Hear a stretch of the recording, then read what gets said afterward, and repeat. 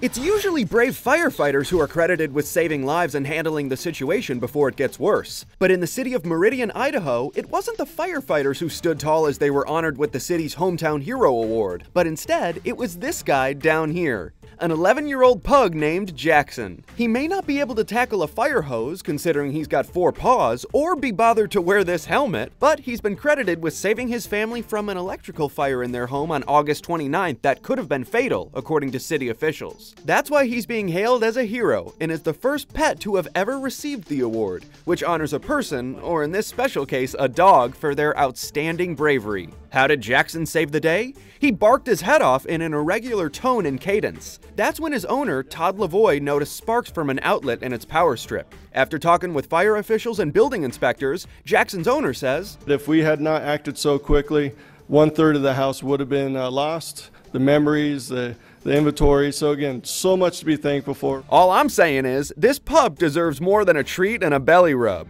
I'm Sean Dowling for Buzz 60. Now you know, pass it on.